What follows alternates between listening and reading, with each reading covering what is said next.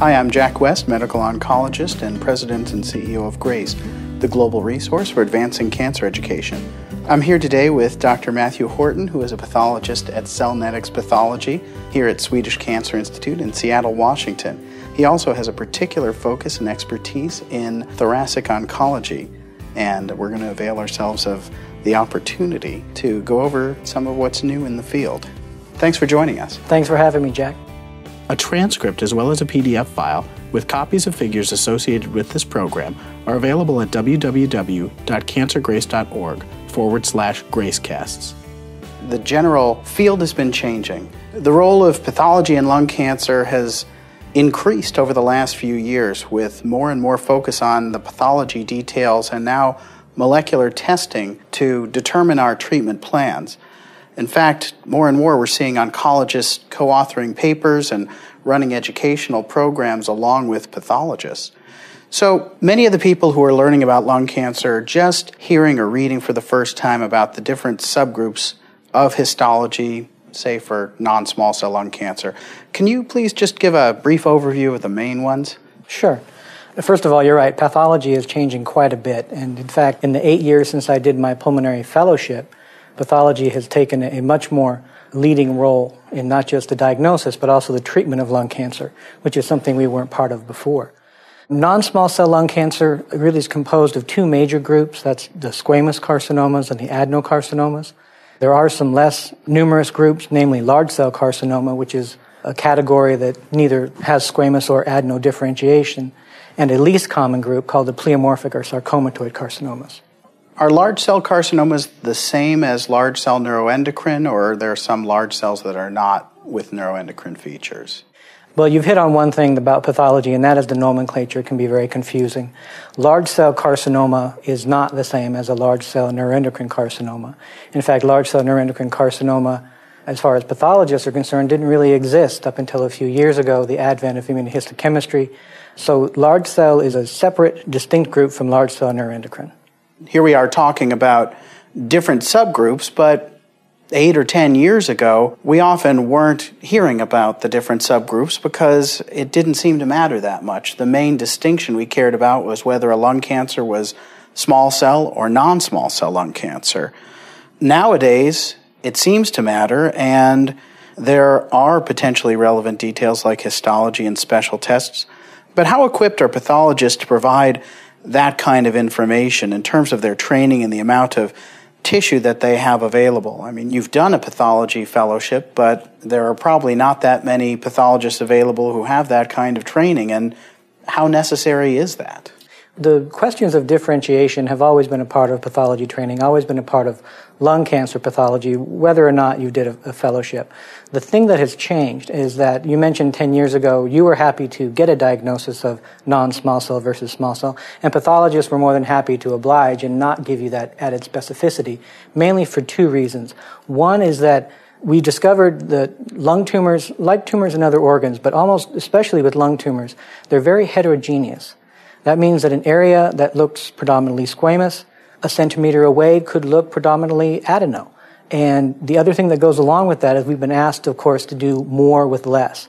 As the transbronchial and fiber optics has progressed, we get smaller biopsies, and it became the rule of the day that if you could get a non-small cell diagnosis made, even if you had findings that were squamous or adeno, you were better off not mentioning those. Because when the tumor then came out and was resected, and you had the whole tumor to evaluate, oftentimes you'd find areas that would be different than your biopsy. So how do you differentiate between adenocarcinoma and squamous features or others? Is it largely based on visual inspection, or are there particular tests like immunohistochemistry, and perhaps you can tell us more about that help you determine what you're going to call this? That's a field that's been evolving as your needs have grown as oncologists. We've endeavored to change our methodologies and get more specific with our diagnoses. Going back to the original definitions of a squamous carcinoma, that indicates the presence of keratinization, which is a specific type of protein. That can be identified with the naked eye under a normal microscopic situation as an eosinophilic or orange color to the cytoplasm, things called intercellular bridging. All of these types of morphologic clues are visible to the naked eye. Adenocarcinoma, conversely, is a more functional cell, meaning it usually produces mucin or some other type of intercellular protein that can be identified with light microscopic techniques. Nothing very fancy. These are the same techniques that have been around for 100 years. Now, there's always going to be tumors, either by volume biopsy or by their lack of differentiation, that aren't going to cooperate. They're not going to give us those visual clues that we've come to depend on. And that's where techniques like immunohistochemistry has really started to evolve. Immunohistochemistry uses monoclonal antibodies directed against very specific epitopes on the surface and sometimes in the nuclei of target cells that allow us to tease out a little bit more information beyond histology, but actually looking at the nuclear factors of growth and regulation. And one of these is called TTF1. And that's a marker of type 2 pneumocyte differentiation, which not always, but the majority of times will indicate an adenocarcinoma.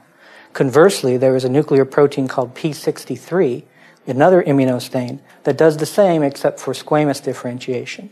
So we've evolved from using the light microscope to give us as much information as was possible to the naked eye, now going one step further and using immunohistochemistry to try to subclassify those less differentiated tumors.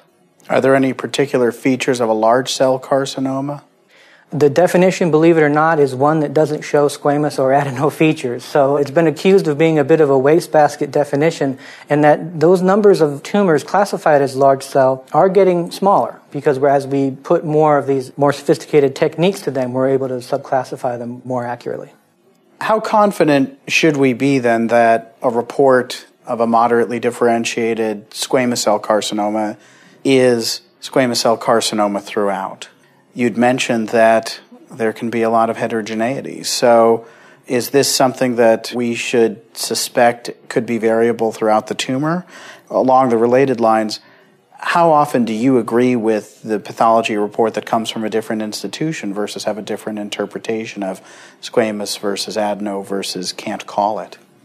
I think as pulmonary pathology has progressed, we've seen really a whole generation of pathologists who previously were not asked to make that differential, now being sort of pressed and said, we need to have more evidence one way or the other.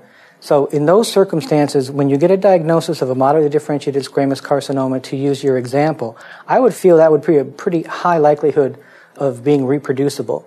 The ones that are, to me, less reproducible are when you have poorly differentiated tumors. But for the most part, the pathologists who maybe don't see as much lung cancer as we do here at a cancer institute, they're the ones that are more likely to defer to non-small cell carcinoma and refer it either to a center such as this or advocate getting more tissue or resect the tumor.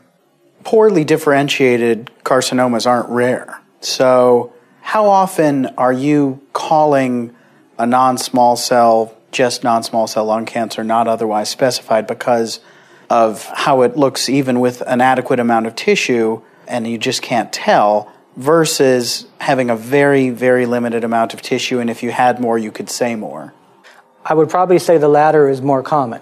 That you just have limited tissue That we usually available? have limited tissue. The use of immunohistochemistry hasn't quite gotten out, I would say, to the entire community of pathologists. When I mentioned the TTF1 and P63, those stains have been around for quite a while, but utilization in this really has only come about recently from the advent of Avastin and some of the other chemotherapeutics that require that distinction.